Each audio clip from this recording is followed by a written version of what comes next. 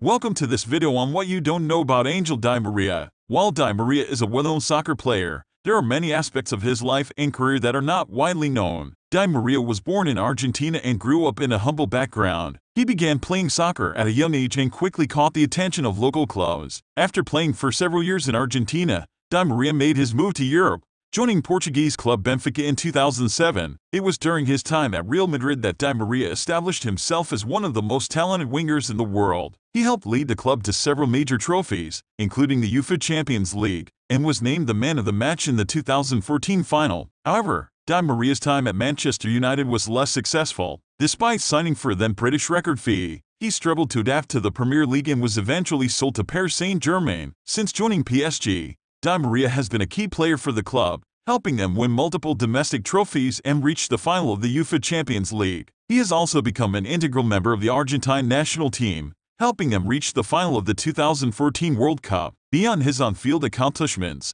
Di Maria is also known for his charitable work off the pitch. He has donated to numerous causes and organizations, including UNICEF and the Red Cross, and has been an advocate for helping children in need. In summary, Angel Di Maria's career is a testament to hard work, perseverance, and talent. He has achieved great success on the field and has used his platform to give back to those in need. By learning more about his story, we can gain a deeper appreciation for the dedication and passion that drives him both on and off the pitch. Thank you for watching, and I hope you enjoyed learning more about Angel Di Maria.